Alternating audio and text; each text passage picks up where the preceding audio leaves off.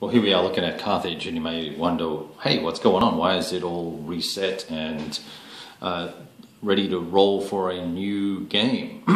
That's because we finished the first solo play in 259 BC with a Carthage land auto victory, which means that you have control of Sardinia, Corsica, all of the major towns here, and this particular town as well, which is the only landlocked town that you need to control.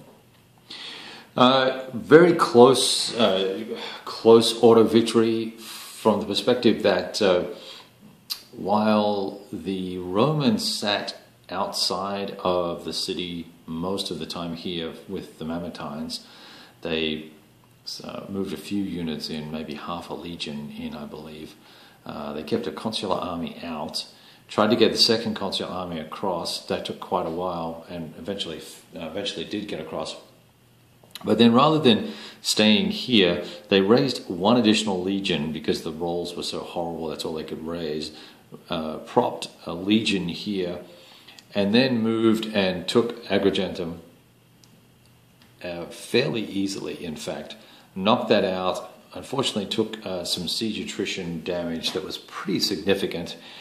And rather than taking that time and waiting to rebuild and just holding this town, they left a small force behind, went up to Lilybaeum to try and knock out the coastal, the connection here to slow down the reinforcement pool coming from Carthage.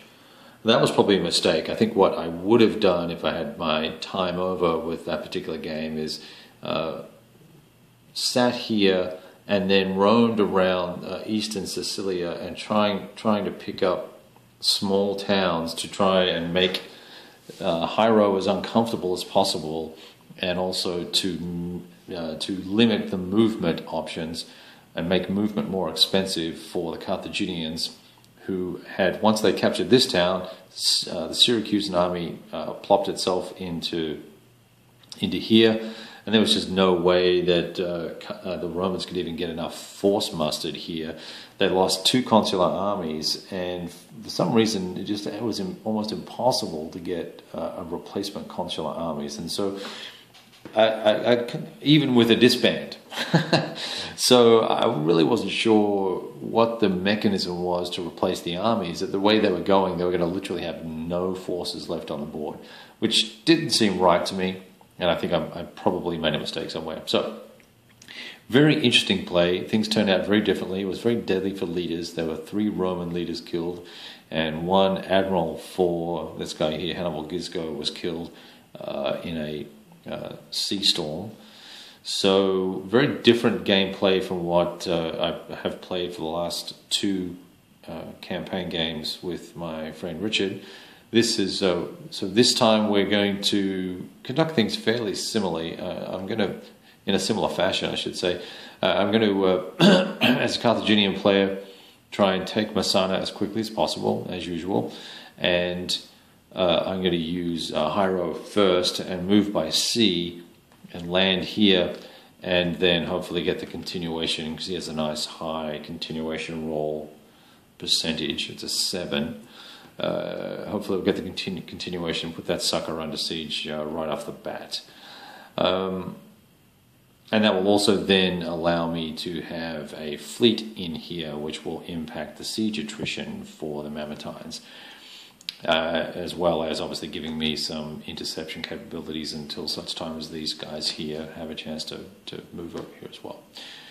Alright, Romans will try and do the same thing as last time. We're going to try and potentially go to battle here with anything that's besieging the Mamertines, and then press steep inland and probably sacrifice a consular army.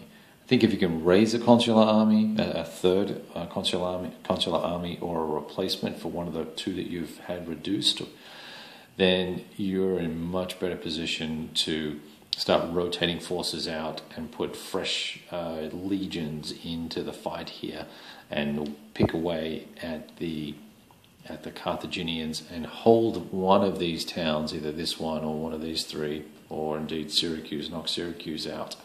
But I really feel like you're going to need 4 fresh legions to take on Syracuse itself. Anyway, that's the plan so far. We'll talk to you soon.